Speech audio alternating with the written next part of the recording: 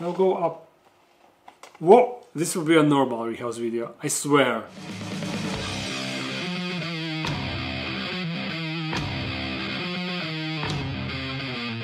You see, I already made the backgrounds for these enclosures, so don't worry, we won't be cutting any styrofoam now. You can turn on the volume, trust me. That Monday's video was kinda like a joke, but I noticed that I never had such a division in comments. Some of you loved Monday's video and some of you hated it so much. Don't worry, it was just for lols. I won't be switching to that type of content. Now, for this video, this normal rehouse video, we will rehouse tapinauchenius violaceus. She's there behind you, see. She already made 2 unfertilized egg sacs, so I definitely need to find a boyfriend for her. And the other one, there is no label, but it is cyriopagopus species hati. We featured her in multiple videos. She was always out and about. We usually get a nice fitting clip from her. But this girl, ever since I rehoused her 2 years ago, I have never seen her fully outside. Never, not even once. And she is now much bigger than she was when I put her in there. Therefore, 2 new enclosures. And this, ladies and gentlemen, this is my brand new enclosure design. And I think it's the final one. This was test version 1, this is test version 2. And soon test version 3 will come. And it will be black. I don't really like this white color on this. But what is so cool about this enclosure? This one is plexiglass, but that was just for the test. This one is actual glass. And when you look at it, there is nothing visual interfering between you and tarantula inside. No holes, no hinges, no magnets or anything, just plain straight white glass. I mean, not white glass, transparent glass. And within this there is a unique locking mechanism that I think it's the best solution for an enclosure of this type. You see this little handle? This is where you open it, but if you pull, nothing is happening. You cannot open this. It is fixed, you see? You cannot open it. But with tiny little look, and now voila, it opens just like that. You see nothing holding it, nothing, just simple, clever design. And to close it off, just click, and that's it. Locked, once again. I won't go into greater detail on how this is working. I still need to fix few issues, but you see it is very nice. I will just tell you that I applied for a patent for this design, because I think it's simple and unique. And it works, finally something that I'm satisfied. Now let's set this enclosure up and rehouse these girls inside. We are first going to set this one, first version, but this one is not as good as this one. First we are starting with clay balls. As you know, this is the drainage layer. And by now I noticed that a lot of you remember this, and in the last 2 builds I didn't use clay balls, and I have seen comments asking why. The reason is those enclosures are set up for tarantulas that don't require huge humidity inside. The substrate doesn't need to be moist, so therefore there is no excess moisture that will go in the drainage layer. Therefore the drainage layer is not needed. But for these 2, they need a bit more humidity. Plastic mesh to separate the substrate from the drainage layer. And now the substrate. Now, how to set this up. For tapinauchenius violaceus, they do similar thing like Psalmopeus tarantulas. They make a web curtain and then add a bunch of substrate on that curtain. Therefore, they don't really need a cork bark, like a cork bark tube, but instead they just need some anchor points so they can make a web curtain. So I was thinking just putting a flat piece of cork bark inside and maybe a piece of branch or some wood like this one that I used in last video. I used a piece of this in last video. And then piece of bark. Like this, you see. Now tarantula got plenty of anchoring points to make itself a hide. And also I want to put this plant inside. And I'll put it like somewhere here. Perfect. Now I will add a bit more substrate on the back. I always like to make a slope. It adds a certain depth to it. Now leaf litter. Just sprinkle that all around. I think we just need a nice twig or 2. And thankfully I have a few. I'll just add it to the back. So it is like growing from the background. You gotta love it. Let me close it off. Very nice! Now tarantula will probably hide here and just close it off with web. The time will tell, but I'm certain about that. Let's get it outside. Now she is right here, and I think I won't have any problem getting her outside, but she can be bolty and also bitey, so I'm not sure if I want her to get on my hand. And she is already showing off her booty. But look, no, you cannot really see it from here, but you will see it on top. She got beautiful color. I will put it on tripod and take a catch cup, just in case. Hey sweetie, are you ready for new enclosure?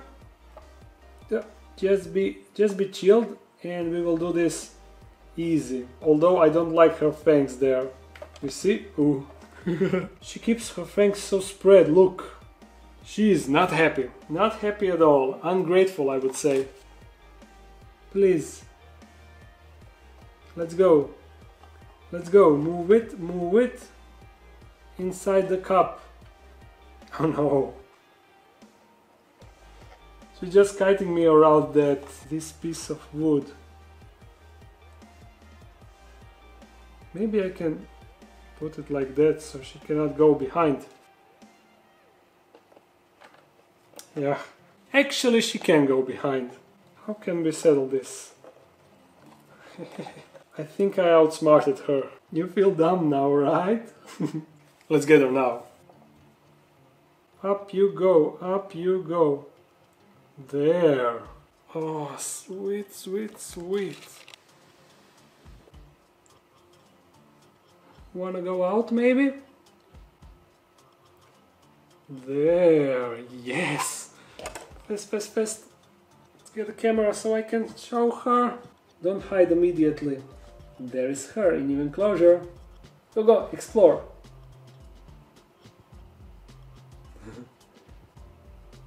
No, behind the plant. Damn, I cannot see her good.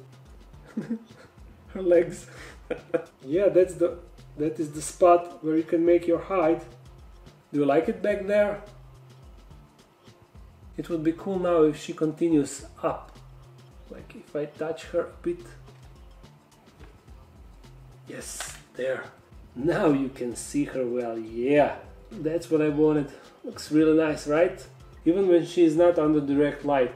Under direct light she got even brighter color. Like look from here. Well, it is not that much brighter in all honesty, but still looks so cool. An interesting feature, you see on her abdomen she got like 2 holes. It reminds me of some fruit spiders. They also have holes on the abdomen like that. What are you doing with your fangs? Should we try and feed her? She is really feisty, so maybe she will take it. Let's see it. Whoa! She missed the roach. She went for tweezers, but now she feels the roach. Did you get it? Yes! Good appetite inside of your new home.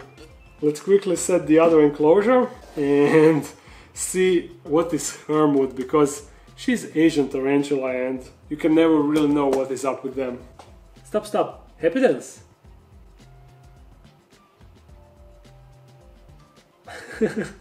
It sure looked like a happy dance, but she stopped now. I will keep my eye on her. Now this next enclosure, it will be basically the same. The only difference is that I will just lean a cork bark on the background. You will see. So the standard procedure: clay balls, mesh, substrate, cork bark, leaf litter, and I forgot springtails. Once again I forgot springtails. I need to edit after I set this enclosure. You know, springtails, tiny little bugs that clean the enclosure. They eat most of the nasty stuff, so it is really good to have them in humid enclosures.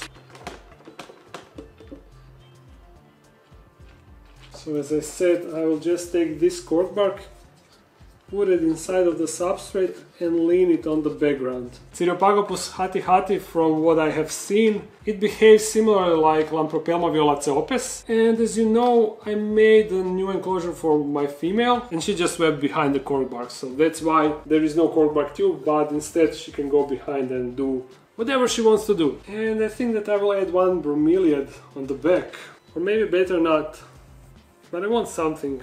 I will put this plant. This is the same plant that Linda got in her enclosure, and it is the plant that she destroyed. Shame on her. Hopefully this girl won't do the same thing. Leaf litter. You see how enclosure with leaf litter immediately looks more prettier and natural. At least if you ask me, that's what I would say. Must not forget about springtails, little heroes of every bioactive enclosure. And also in this other enclosure.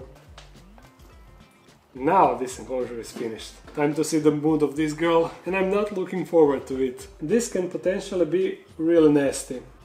So wish me luck. You see down there, there's a leg and booty and pair of spinnerets, of course. Let's see what is her reaction to soft touch. No reaction, almost no reaction. Okay, so far so good. That was actually a rather calm reaction. I'm going to try to remove the dead wood from the background, as it is hot glued. So just... oof, it's holding really good. Yeah, there is a nice line of hot glue holding this wood. Not the best thing at the moment. Then let's just remove the webbing and substrate and everything. This white thing that you can see in the substrate, that is actually sand that I added. Okay, now I can see the tarantula. You see her down there? She's wondering where is her roof. But man, she looks so nice. If I can only show it better.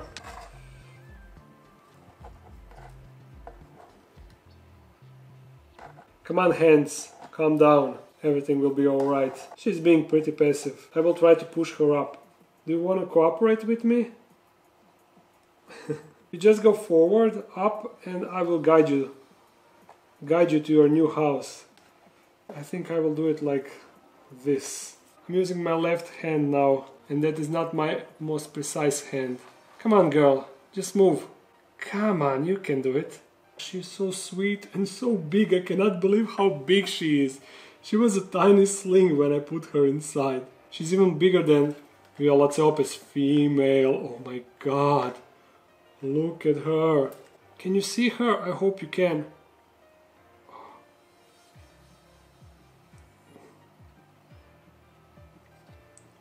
Oh. Red alert, red alert.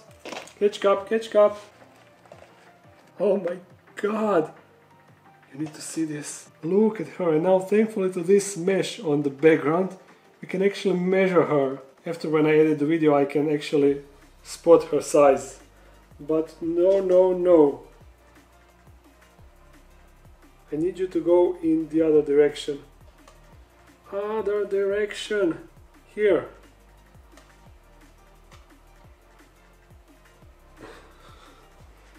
How can I?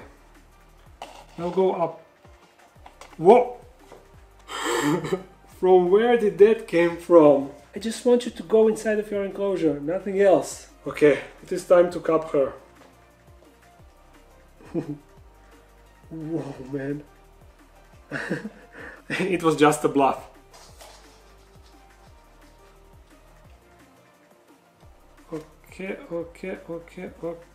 Okay. And I think that we are ready. There! Now you are almost there. Check out the stripes on the abdomen. She kinda reminds me on Hylobrachys fimbriatus. Just a tiny bit.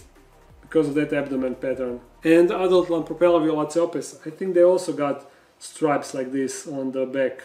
Let's go. Final move.